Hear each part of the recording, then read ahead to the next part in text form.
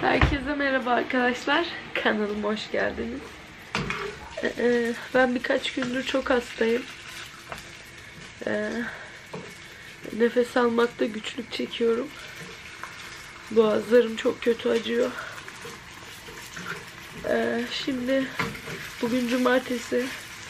Dün işe gitmek zorunda kaldım. Dükkanda kimse yoktu. Perşembe akşamı da iğne olmuştum hastaneye gidip. Ama ertesi gün sanırım dinlenemediğim için kendimi daha kötü hissediyorum. Saat şu anda 11.30.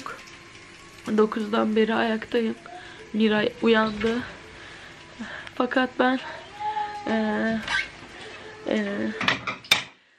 ona kahvaltı hazırlamak için yeterli gücü kendimde bulamadım.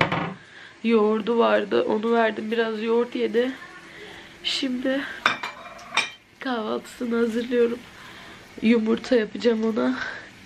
Bir de salamı çok seviyor demiştim ya. Salam kızartıyorum. Başka hiçbir şey yapamayacağım. Yatıp dinlenmeyi düşünüyorum.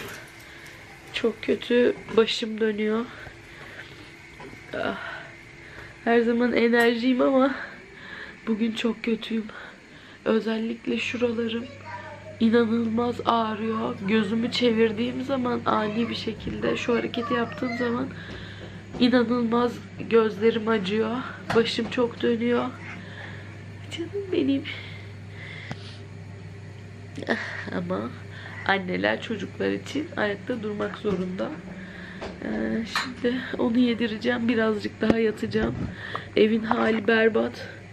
Eşim de öğlen de gelecek. Belki o geldiğinde birazcık evi toparlayabilir. Yani bu şekilde bir an önce toparlanabilmeyi umuyorum. Siz de bana dua edin. Gerçi izlediğinizde iyileşmiş olurum ama yine de dua ederseniz minnettar kalırım. Teşekkür ederim. Şimdi ben kızıma kahvaltısını hazırlayayım. Onu yedireyim. Tekrar birazcık uzanayım. Artık eşim geldiği zaman hastaneye inebiliriz. İnersek artık bir iğne olursam belki biraz daha kendime gelebilirim. Bu şekilde.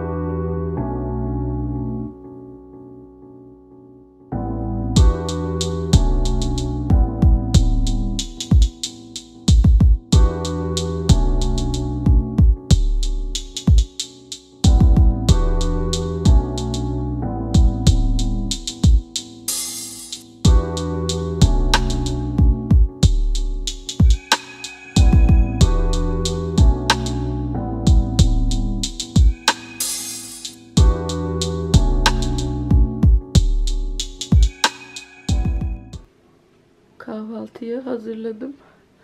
Mutfağım da çok dağıldı. Yani şuradaki poşetleri ayıklamam lazım. Ama gücüm yok.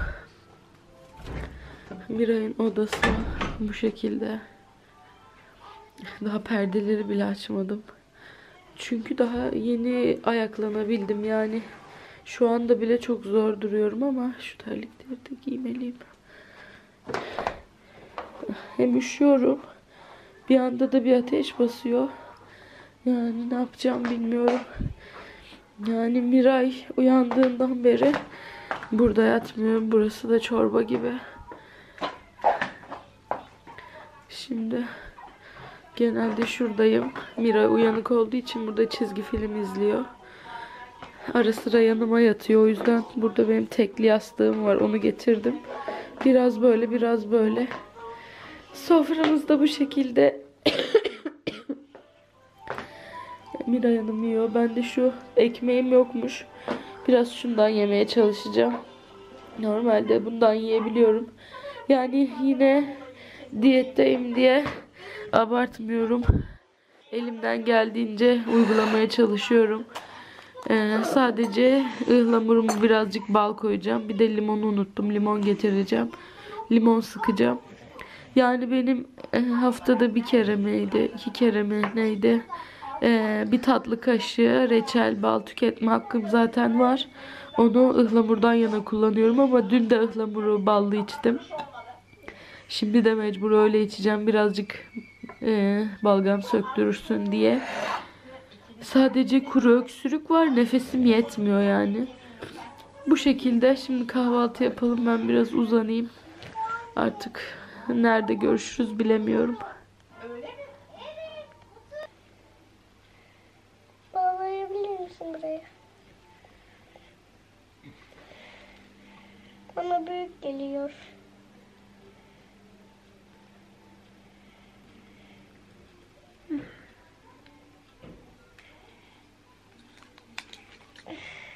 Sen doktor mu oldun? Hı hı. Anneni mi muayene edeceksin? Hı hı. Ateşime mi bakacaksın? Koy buraya. Hep düşüyor. Kolumun altına koy. Biraz gevşemiş ya. Ben. İçine. Şaşkın buraya. Tamam, başka? Ağzına bakacak mısın? Bol kapmış. Gerçekten mi? Hı hı. Boğazlarım acıyor zaten. Bakalım. Çok büyük kopra var. Evet. Bakalım. Bak. Ateşim de çıkmış benim. Hı hı. Acilen büyük hastaneye gitmeliyim. Doğru. Umarım Ramazan çabucak gelir. Teşekkür ederim beni muayene ettiğin için.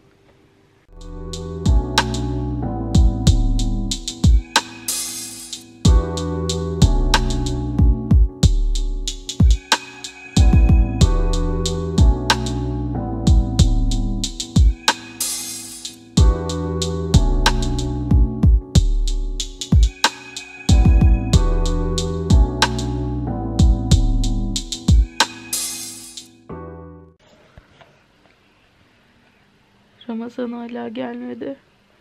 Onu bekliyorum. Saat 4'e çeyrek var. Ah, benim başım çok kötü. Gözlerim çok kötü. Haber. Benim kızımın da canı sıkılıyor.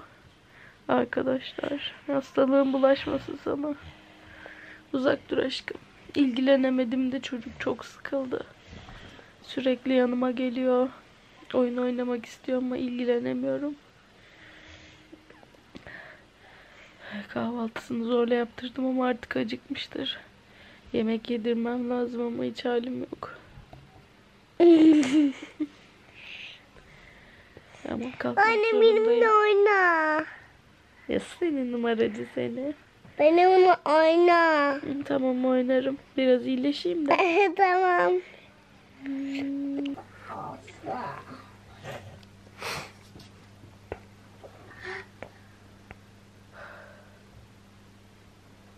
Hadi artık teyzene gidelim. Ben hastaneye gidiyorum, tamam mı? Ama ben korkuyorum. Anneciğim, sen hastaneye gelemezsin. Ama ben gelmedim. Ama seninle ilgilenemeyeceğim ki orada ben. Elini tutacağım ben. Montunu giyelim, teyzene bırakalım seni. Ama ben senin yanına gelmek istiyorum. Anne.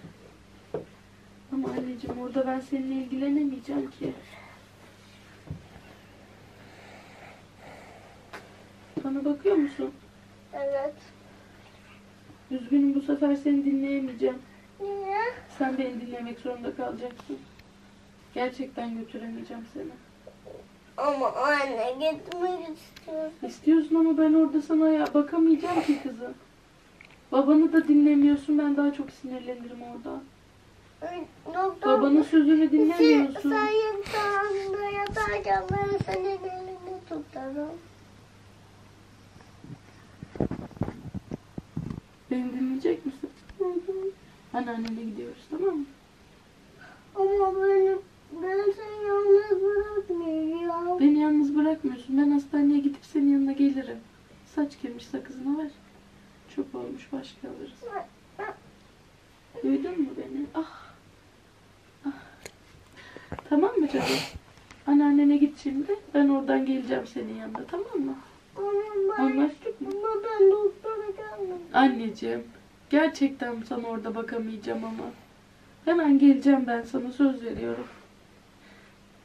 Ayağım uyuştu. Hadi kalk gidelim anneannene. Ben de doktora gidip geleyim, tamam mı? Allah. Anlaştık mı? Anlaştık mı? Beni anladığın için teşekkür ederim. Bir de öpücük ver bana. Teşekkür ederim canısı. Öp burnumu. Hadi gidelim anneanneye. Bak şimdi.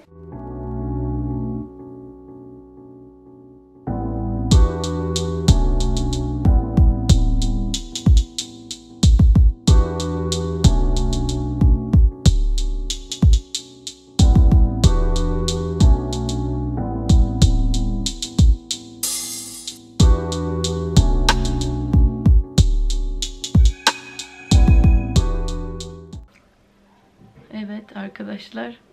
Dün eve geldikten sonra hastaneden çıktıktan sonra arkadaşlarla bir yerde yemek yedik.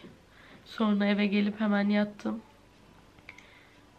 Serumlar beni aşırı terletti. En azından vücuduma bir şeyler batmıyor şu anda.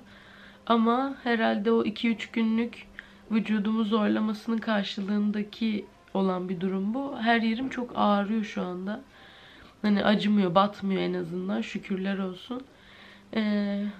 Özel hastaneye gitmek zorunda kaldım. Çünkü bugün 4. günüm. İlk günümde devlet hastanesine gittim. Orada boğazıma baktı, hiçbir şey olmadığını söyledi doktor hanım, sağ olsun. Belki de o zaman bir şey yoktu, ilk gün olduğu için. Onu da bilemiyorum. Bir gün aralıktan sonra, yani dün 3. günü özel hastaneye gittim. Eşim sağ olsun bir daha devlete götürmem dedi.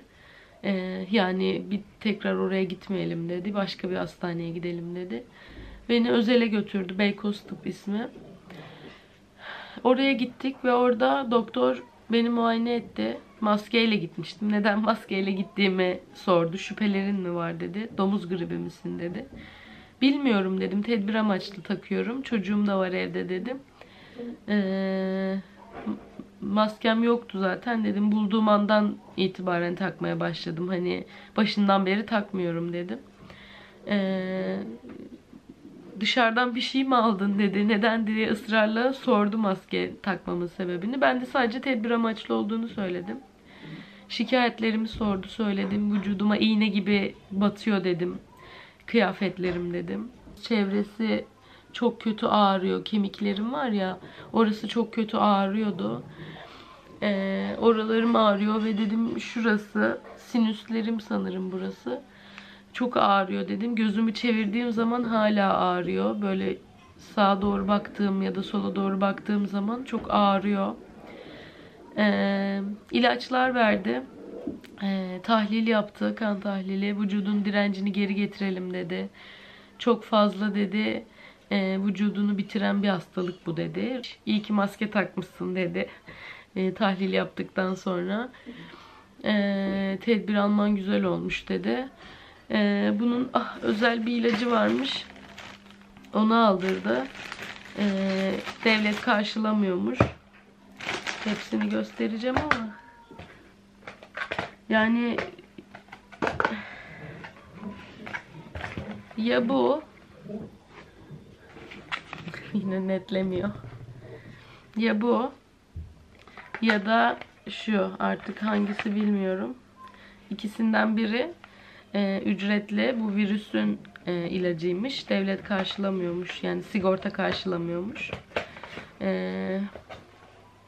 Ücretli almamızı istedi. Minoset verdi. Burun spreyi verdi. Bu çok iyi geldi bana. Şöyle netler misin arkadaşım? Kamerama arkadaşım diye hitap ediyorum. Çünkü benim arkadaşım. Kız niye netlemiyor?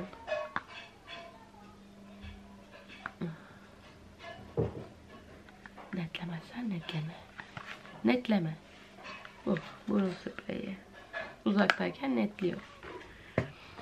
Bir de boğaz spreyi verdi. Kloroben diye bir ilaç. Aşağı yukarı bakarken hala şu gözlerimin etrafı aşırı acıyor. Ama çok şükür düne nazaran iyiyim. Dün yani resmen Miray acıktı diye kalktım. Yani tuvaleti geldi diye kalktım. Keza ben de öyle. Mecburiyetten kalktım. Yani onun dışında bıraksalar herhalde böyle 1 ay falan yatacağım yani öyle. Çünkü dönerken bile vücudumda aşırı bir kırılma vardı. Dönemiyordum yani. Şimdi evin içinde de maske kullanıyorum. Çocuğum var çünkü. Ona bulaşmasın. Bulaşabilir, maskeyi kullanmaya devam et dedi doktor. Evde böyleyim yani. Böyle konuşurken size sıkılırsınız, göremiyorsunuz diye böyle yapıyorum. Açıyorum. Buradan doğru virüs bulaşmaz, merak etmeyin. Ay çok komik. Neyse böyle işte. Yani bu videoyu beğenmek de tuhaf ama beğenirseniz sevinirim. Hastalığımı beğenmiş olmuyorsunuz tabii de. Neyse. Öksürürken şuralarım aşırı acıyor. Allah'ım yardım etsin. Gerçekten var ya, bir an önce toparlanmak istiyorum. Ben enerji dolu bir insanım. Bu hallerime hiç alışık değilim ve bu hallerimi gerçekten hiç sevmiyorum. Ben enerji dolu olmayı seviyorum. Ama vücudumu çok yorduğumu söyledi doktorum. Yani dedi ki vücudunda her şey senin bitmiş. Eşime dedi ki bunu sanayiye götürseydin buraya niye getirdin diyor. O derece yani. Seni bir toparlayalım dedi. İşte 2 tane serum yedim. Kan tahlilime baktı. Yani rotavirüsü mü? Yani ona benzer bir şey söyledi. Domuz gribinin bir türevi dedi yani. Onun gibi bir şey dedi. Domuz gribi de demedi ama onun gibi bir şey dedi. Vücudunu yiyip bitiren bir hastalık bu dedi. İlaçlarını düzenli olarak kullanman lazım dedi. Şimdi kahvaltı yapacağım. İlaçlarımı alacağım. Yani ayakta duramıyorum. Herhalde yine uzanırım. Annem de gelecek. Sağ olsun yardımcı olacakmış bana. Canım annem kaç gündür gelemedi çünkü. Cuma günü iş vardı. Çalışıyordu, gelemedi. Ben de zaten işteydim. Cumartesi yani dün de teyzemde gün vardı. Aslında ben de oraya gidecektim ama böyle olduğumdan dolayı gidemedim. İyi ki de gitmemişim. Orada kalabalık olacaktı etraf. İnsanlara bulaşabilirdi de. Her şeyde varmış bir hayır. Bu şekilde. Videomu beğenirseniz sevinirim. Bunlar bana büyük artı olarak geri dönecek.